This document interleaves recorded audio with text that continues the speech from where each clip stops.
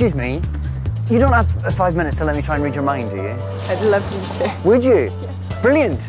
I found someone. What's your name? Claire. Claire, I'm David. It's lovely to meet you.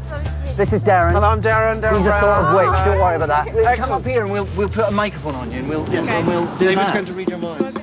I'm going to stand you there facing David, and David there facing Claire. Yeah, good. Now, this is very simple. I've been teaching David some of my mind-reading skills, and he is in a moment going to read your mind as you focus on a picture or an image or something. Now, I need you to start doing that now. All I'd say is, as you do it, make the image very clear, very bright, very vivid.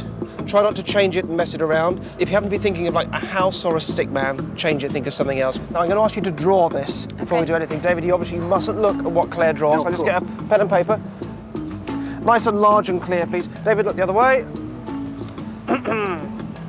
And you also, as you can't tell from the sound of the pen or anything. I can't hear anything. You can't even hear anything then. I can, I've got quite good at this. But I've no idea. Okay, I've got Done? it. No, just hold the whole thing up against yourself. Right, can David turn back round now? Lovely. Oh, well, you don't get dirty fingers. Lovely. Okay. Okay, all right, here we go. So, Claire, you're focusing on the image. Now start sending that picture across, and at the same time, in your mind, just scream the name of the thing over and over again. Make that image, Claire, really big and bold and bright.